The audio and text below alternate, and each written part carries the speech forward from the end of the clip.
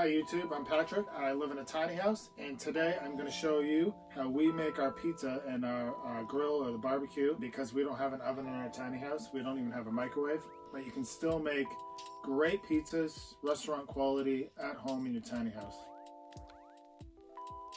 If you just bring it in and start eating it the way it was, that's a pizza. But this is a great pizza. But before we get into it, please subscribe, hit the notification bell, and like or dislike this video. All right, let's do it.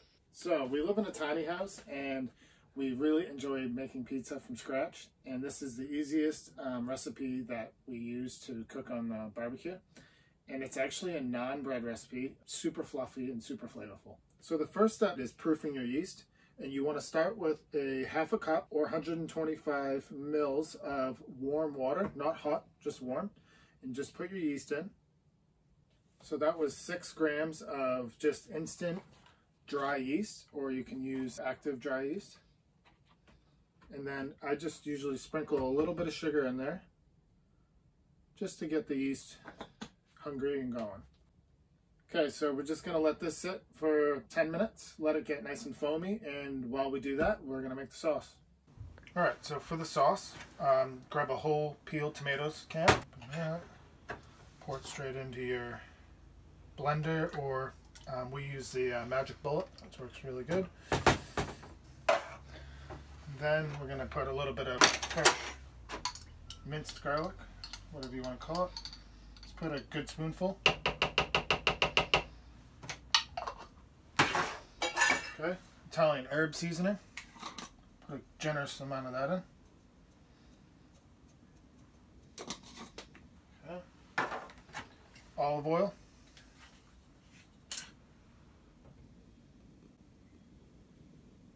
I don't know, good tablespoon. And my secret ingredient is some good barbecue sauce. Whatever you prefer, really. I usually do like a couple tablespoons maybe. And this gives it some real good flavor when you cook it down. And I'm just going to use the rest. Alright. And what you want to do is I'll put a little salt and pepper in as well. Okay.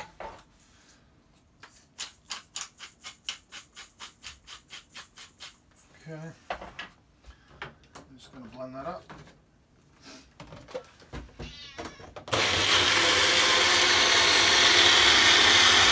And that's it. You don't want to go crazy.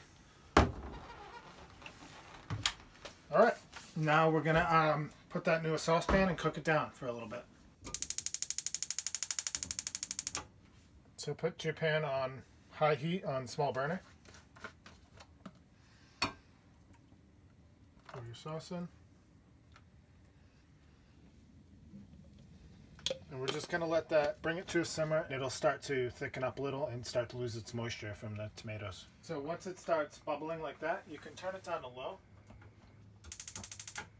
And then you just want to let it bubble away for 10 or 15 more minutes and just let it get real thickened up, maybe 20 minutes. So it's starting to thicken up. It's almost done, I'd say. It looks a bit thin here at the moment, but it's just because it's warm. So we'll give that another 5 minutes and we'll shut it off. Alright, so I'm just going to give it a taste and make sure we're on track here. Tastes pretty good, but I usually put a little sugar in too, just a little more. Give it a little sweetness. Stir that in. Alright, and now we're just going to remove it from the heat, and we're going to let it cool completely. Alright guys, so now that we've got the sauce bubbling away over here, we're going to make the dough. So in the cup here we have the yeast, which is nice and foamy and activated really well. If your yeast hasn't done this, it means it's killed and it will not work. So you'll need to retry. So multiple things, the water could have been too hot, the yeast could be expired. So we're just going to pour that in. And then we have a 1/4 cup of milk here. We're also going to pour in. Okay, and we're just going to take a fork and mix that up. Get that well incorporated.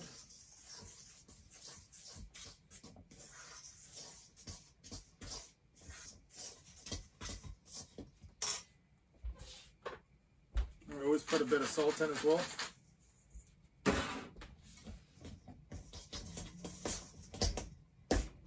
Okay, and then once you get it manageable, you can get your hands in there and knead it. Okay, and then I always keep a little bowl of flour here because sometimes it's a bit too sticky. Depends. But you just want to get in there. Need that. So it all starts to come together. Scrape the sides down. So it's 200 grams of flour. Sorry, probably left that out.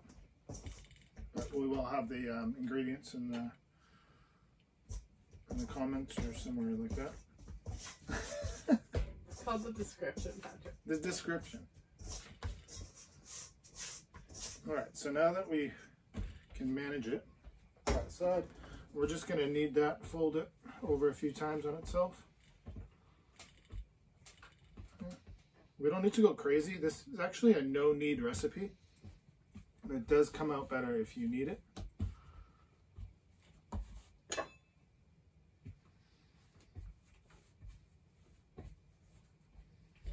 So I'm just going to leave it at that. Okay. I'm going to grab a bowl. Stainless steel bowl. And I'll just spray it. That's just some canola oil spray. And cover it up. We have these nice little covers, the shower cap cover. Put your dough in. And we're going to let that rest for 30 minutes, or you can let it rest longer, or you could even put it in the fridge for a few days directly now, and actually it comes out a lot better if you have the time. Now I'm just going to keep it in a warm place. So checking on the pizza dough, it's definitely risen. It's almost doubled in size, I'd say, but it's looking good. So I've just pulled out my cheese and realized I don't have enough, so I'm going to go down to the local store there and get some more.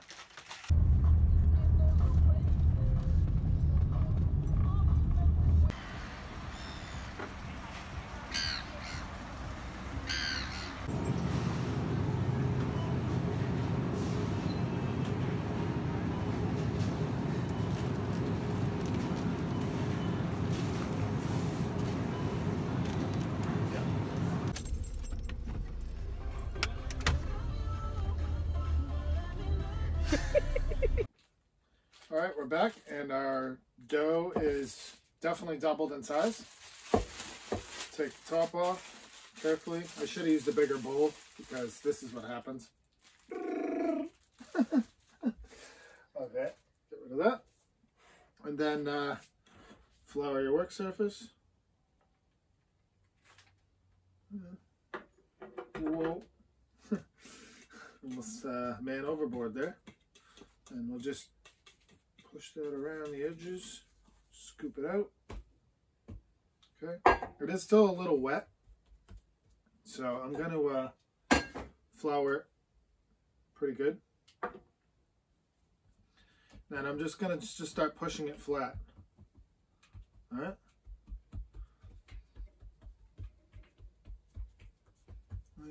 Flatten it out, make sure it's nice and even. All right. I'm going to flip it. All right. Now I'm actually going to flour that as well. Okay. All right. This is where it can get a bit messy, especially if you're in a tiny house, but you just got to deal with it. So I'm just going to slowly start kind of working the dough around, trying to do my best to keep it contained on the table here. It's not working. I'm looking at the cat. Okay. Now that we've kind of got that shaped right to the size we want, it's a little bit deformed there, so just push it together. It's okay. It's okay. It all goes down the same way, guys. All right. All right. So we have this nice pizza pan here, and it's got the holes in it, and that just allows for even cooking on the bottom, so the center isn't getting soggy. And what I'm going to do is I'm going to spray that thing real good around the edges like that. Okay, you can see I'm spraying the counter and everything along with it. Okay, and then I'll put it there. So this is where it gets a bit tricky, but what you do is to transfer it onto the pan, take it, fold it over on itself, carry it over folded, place it on your pan like that. Okay, and then all you got to do is peel back one layer like that and just reposition it nicely. Okay.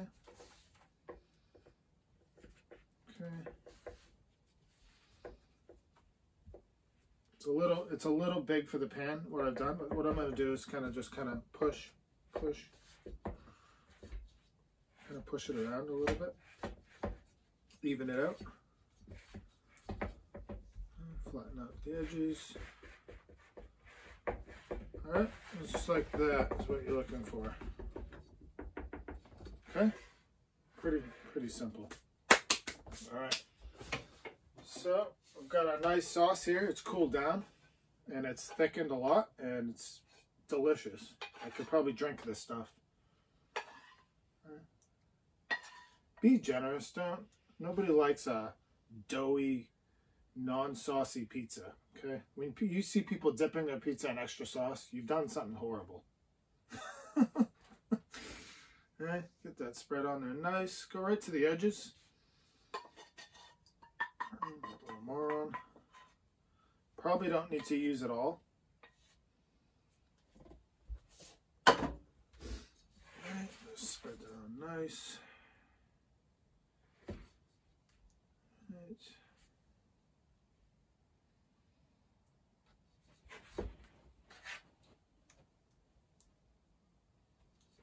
Alright, got our sauce on. Now what we're going to do is, I prefer the pepperonis on top, but these are the pepperonis we got. It's more like a salami, but I'll put some cheese on it. But this is the bag of frozen cheese that I had. We'll see if it's enough. No, it's not going to be nowhere near enough.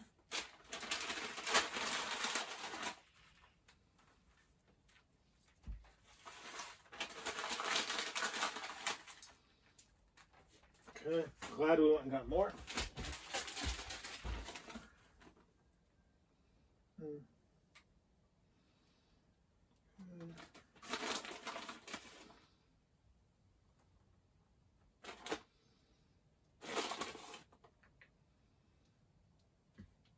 All right, I think we're there with the cheese. I'll put some pepperonis on there. Okay, so I like full coverage. Nothing like a stingy pepperoni pizza, if you ask me. So in the US, I used to work at Papa John's Pizza, and I was a delivery driver for a few years, and then it was good money, honestly. Sometimes I'd bring home $100 a night, and just in tips.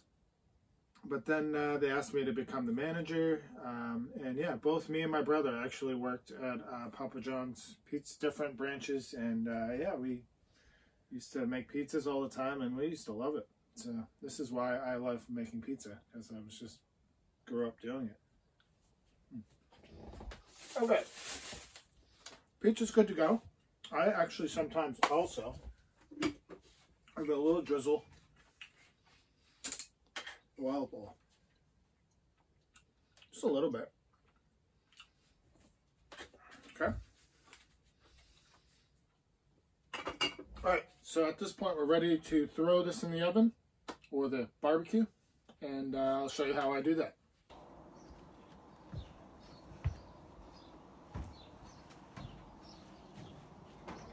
So I'm just going to show you how I have my grill set up. So underneath here, that's where the old barbecue grill grate used to be, which we don't really use this as a barbecue anymore. It's more of our oven. And I've built this little grate here to go on top. You just set that on there like that, and it just keeps it elevated enough off the heat. And this is like a heat disbursement. We use that pan as a heat disbursement. We start it. There's no preheating needed. You just start on high. Put all your burners to high. Okay. So we're just going to come back in 7 minutes or so to check on it and see if we need to adjust the heat. So it's been about 6 minutes. Just show you what we're looking at. It's looking bubbly and nice already. So what I'm going to do is I'm going to rotate it.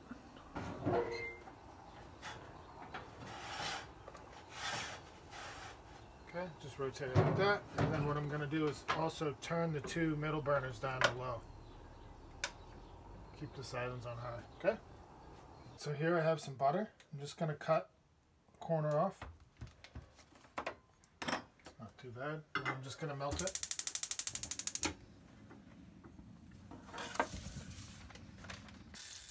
You'll see this is a very important step. Very, very important step here. Because we're going to use this once pizza comes out of the oven. Alright guys, so it's been about probably 7 or 8 more minutes. Let's give it a check. Very important to keep an eye on it. Very important to keep an eye on it because the back, or any barbecue is different, but the back heats up on mine a little bit more, so it's important to rotate. We're almost done. I'd say another 5 more minutes and we'll be good to go. Alright guys, so here's our finished product. I think it took about 20 minutes total. Playing with the heat, and every barbecue is different, so you're just going to have to really focus on watching. The key things to look for when it's done is it should be nice and crispy. You know, the crust should be hard, and the underneath should be hard as well. If you get a pan like this, you definitely be okay. So it's very important. The next steps. You can't miss these steps. The crust needs a nice coating of that butter you melted. Okay, very important. This is how you get restaurant quality pizza at home, right here. I actually was working with one of my workmates the other day, and I brought him some leftover pizza, and he goes, "Dude, did you make that pizza?" And I was like, "Yeah, that's just a normal night at our house, you know." And he was like, "That's the best pizza I've ever had." Well, maybe you should start making homemade pizza. So, get that crust. It's going to soak it up like a sponge, so just keep going around. Keep going around. Alright, alright. Alright. Alright, maybe another round. I don't know. Who doesn't like butter? Alright, guys. So, we're done with that. Put that aside. And then we've got this kosher salt, flaky kosher salt. Super good stuff. We just sprinkle that on the crust the whole way around. Just a little. You don't need to go nuts. But the butter helps that stick on. Okay. Aside. And then I've got this garlic herb seasoning. Okay. Put that on. Just a little bit. Okay. And then the last thing is this Parmesan cheese. I'm just going to grate some of that on there. And this just gives it like a nice extra cheesy kick, you know? Just give that a good grating.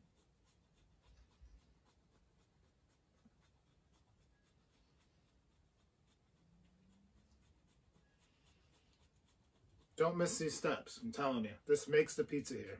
It really does. If you just bring it in and start eating it the way it was, that's a pizza. But this is a great pizza.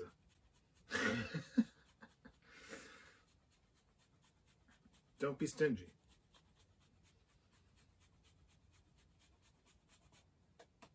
Okay?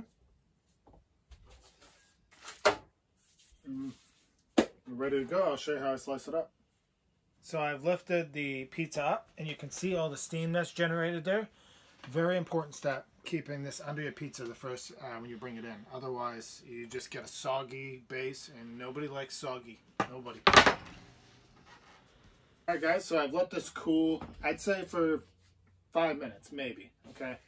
Now I'm just gonna slide it off, and this should come right up. There should be no hassle, okay? We've sprayed it. That, literally, you can wipe it down and it's good to go. All right, so I'll show you how I slice this up. Pretty straightforward, normal pizza cutter. And I'm just gonna go across there, and across there, there, and there. Push down hard. You don't want to have to be raking through this thing, just wrecking your nice pizza. Push down nice and hard. You get nice cuts, and that's it. All right, so we're gonna give this a taste test and see how it is. I'll grab a nice greasy one. I like grease. I don't know about you guys, but nothing like a nice greasy pizza, you know? See all the nice grease in there? Nice and firm, but there's a heavy pepperoni there.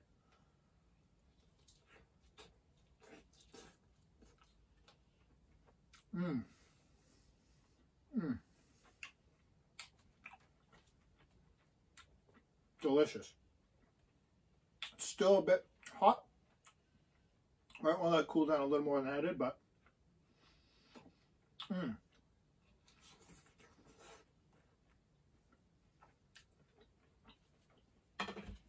that is a very good pizza. Alright guys, thanks so much for watching. I hope you enjoyed this video. Please check out our other videos. There's all kinds of stuff. We got pepperoni, pepper, and but leave some comments and let us know if you're going to try this, and hope you enjoyed it. See you later.